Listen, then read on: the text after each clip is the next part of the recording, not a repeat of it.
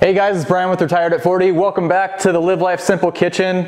And I have tried just about anything you can imagine in the freeze dryer. Many successes, but also some fails. So every once in a while, I feel like I want to redeem myself to make things that have failed in the past work somehow. So today, we're gonna do one of my handful of fails since I started freeze drying. Today we're going to try and freeze dry and successfully rehydrate America's favorite meat, if you want to call it that. Today we're doing freeze dried hot dogs.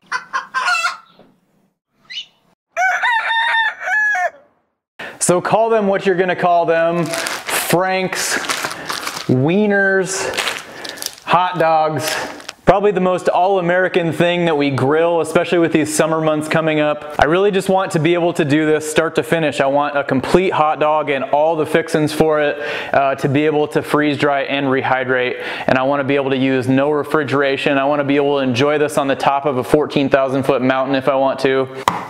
Okay, probably not that last one because we're probably gonna have to get a little bit creative in order to rehydrate some of this stuff, but I'm gonna do the whole complete hot dog.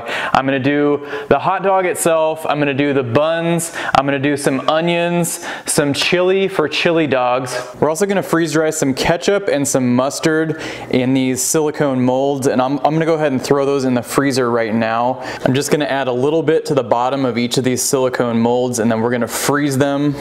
We already know that those work from one of my last videos, but it's going to be a nice addition to this video. And I love to experiment with different ways of freeze drying and rehydrating, so we're going to rehydrate in an interesting way when we get to that point. So freeze dryers know that fat content of what you're freeze drying is pretty sensitive, and if you're looking to store something for more than just a short amount of time, that your fat content needs to be pretty low. So I'm skipping the beef Franks today, but if you notice, if you go to your store, and I didn't notice this until we actually went to the store to buy hot dogs, I started looking at the label. Most of the hot dogs that you buy now are turkey, chicken, and pork, not beef. So we're gonna try 3 different kinds today. We're gonna do some Jenny O turkey Franks. You can see that says 40% less fat. That's always good to see. We're gonna do some uncured jumbo Oscar Mayer wieners. Always a classic on that one. And then I thought that I would try some Oscar Mayer cheese dogs as well. And then we're gonna try and rehydrate some buns, which might be the biggest challenge of this whole video.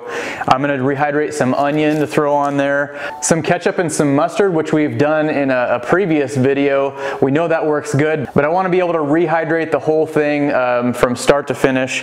And then we're also gonna do some chili as well. So one of the ways I went wrong on the last time I tried to do these is I think that they just didn't have enough place for for moisture to escape. So I'm gonna slit these hot dogs right down the center. It gives it a place for the water to escape. And those are the cheesy hot dogs. These are just the plain Oscar Mayer wiener. And then the Jenny O turkey Franks are the last here. And most importantly, so these don't get mixed up, I want to label these on the parchment paper. I'm using parchment paper. This is from our store, freezedryingsupplies.com. I'm gonna put our buns on the side here, and then I think I'm gonna fill the rest of this area with our chili. And this is where the parchment paper is gonna come in real handy. And then because this is not gonna fill up an entire large cycle, I'm gonna just combine this with some other stuff that I have. All right, we're gonna use our tray stackers. We'll join these up with the stuff that's already in here. We'll meet you at the freeze dryer. If you're looking for a great resource to pick up some tips or suggestions or some opinions on certain things, join our Facebook group or our MEWE group. Both the social media groups, they have thousands and thousands of members who are experienced in freeze drying. It's just an invaluable resource if you're into freeze drying or you're curious about freeze drying. Also consider subscribing to Live Life Simple, Retired at 40. We're also a resource. We do primarily freeze drying videos, and we've been doing them for years and years now. We have lots of experience. Also, click that bell next to the subscribe button. That'll turn on your notifications. It will notify you every time a new video comes out, which for us is every Sunday at 8 a.m. And if you found this video helpful or any of our other videos helpful, do us a big favor, hit that thumbs up button. It really lets YouTube know where they should send these types of freeze drying videos to. It helps it get it to the right audience, helps freeze drying get the exposure that it deserves. And for any of the products or accessories you see in this video or other videos, you can go to our store freezedryingsupplies.com and pick those up. And one last thing, if you're thinking about purchasing a freeze dryer, consider using our affiliate link. It helps you out, it helps us out, and it in turn helps out the entire freeze drying community. I do have kind of a Franken batch going on here. I'm doing some green beans on the bottom, some sauerkraut soup on this second shelf, and then this third shelf is going to be some pickles, one of our favorites. We like to make pickle chips. And then I've got some onions for the hot dog, as well as some more pickles. And then our top shelf is going to be our different hot dogs, our buns, and our chili to go for chili dogs. And then you'll notice I'm not putting my pillow in because I've heard a lot of chatter lately on both of the groups talking about Harvestright not shipping with pillows and if it makes a difference. So I've kind of been curious about that. So I've been running batches without pillows. So far I haven't really noticed a noticeable difference. I do think it's kind of nice though because you can actually see the food while you're freeze drying. So if something catastrophic's happening, you can be on top of it right away. And you'll also notice my new addition, which I'm pretty excited about. I have an oilless pump now. Anyway, I'm gonna get this going and I'll see you on the flip side. Alright, so it's about 10 o'clock at night. The cycle's taken about 35 hours, almost 36 hours now. So our final dry countdown has not started yet, and I'm gonna go to bed. I'm gonna add some more time to this.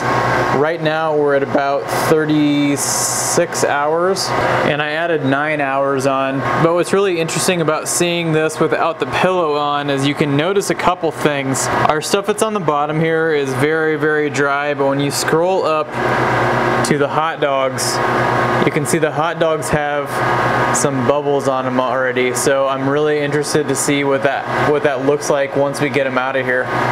And they almost look like they're cooked, which is kind of strange. To be fair, this was probably done or really close to done when I went to bed last night. We're at 45 hours and 25 minutes right now. Green beans are all done. Our sauerkraut soup looks great. Pickles are all good. Onions. And now the hot dogs. So the hot dogs are very, very interesting.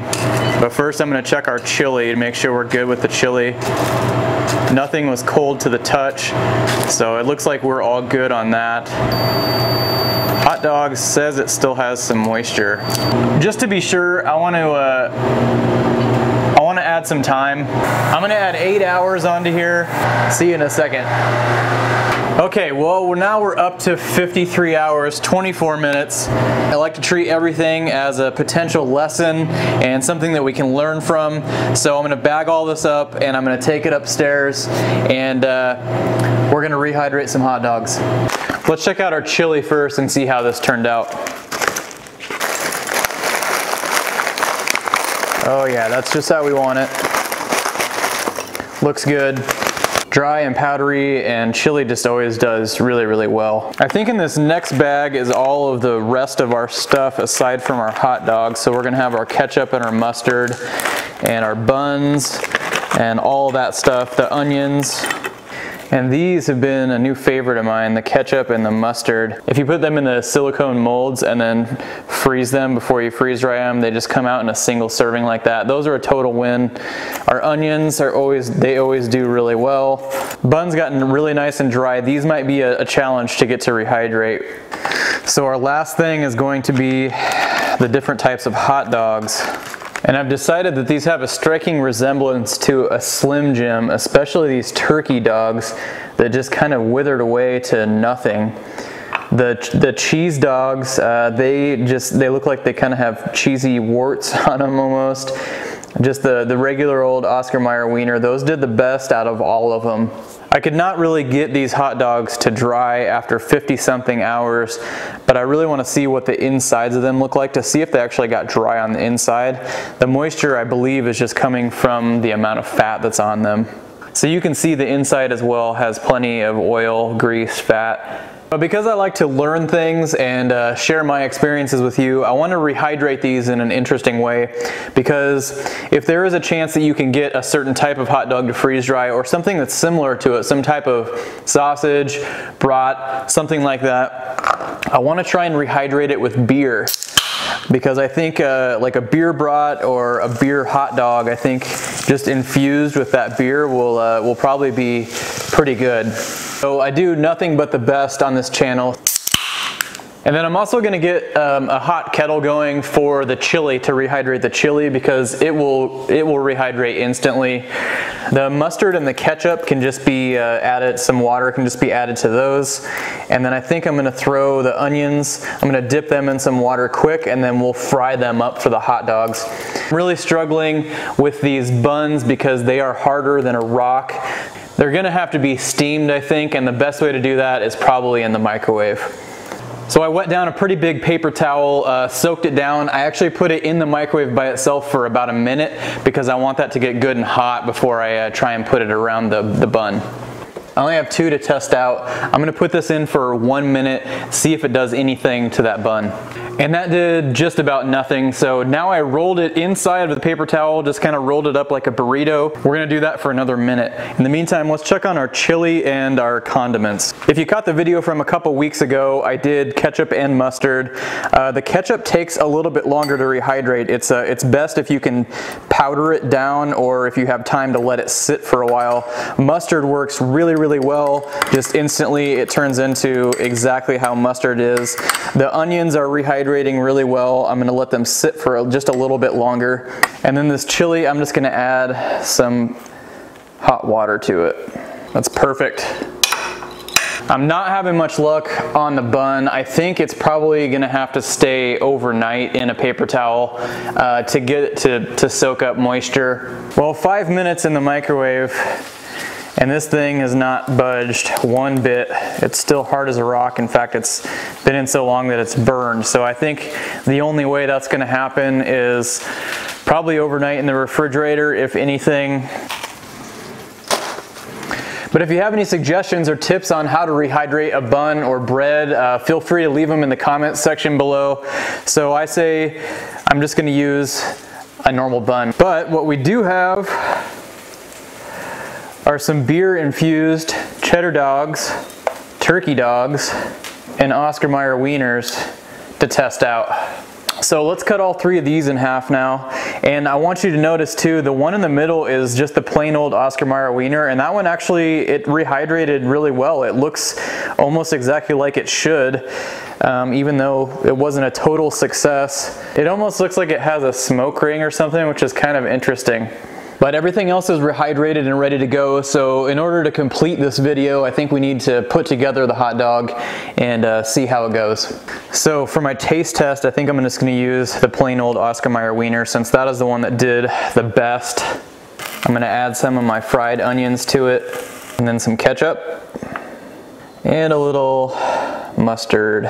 For the chili dog, I'm going to use the cheese wiener with our chili. Well, they don't look too terrible. Let's see how they taste. Here goes our all-American hot dog.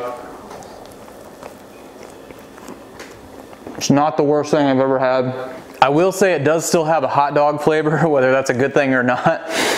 The hot dog is a little chewy. Let's see how the chili dog did. I'm gonna need some water for this one. Well, both our hot dog and our chili dog, the hot dogs they don't really do very well. They were in that beer for about, I think, 15 minutes soaking in there. Maybe they would soften up a little bit if you had them in overnight or just threw them in the refrigerator or something in some water so they had time to soak all that up. You might be able to get them to work. That particular type of hot dog, it's gonna be too greasy. I actually took a paper towel and paper toweled them off before I bagged them up because it took me a couple days to get back to this video. But maybe you can find a particular brand that works. Either way, this is all a learning experience, whether it's a success and fail. We had some successes a couple couple fails with the hot dogs and the buns. But either way, this is Retired at 40. Remember to live life simple. We'll catch you next week. Who wants a hot dog?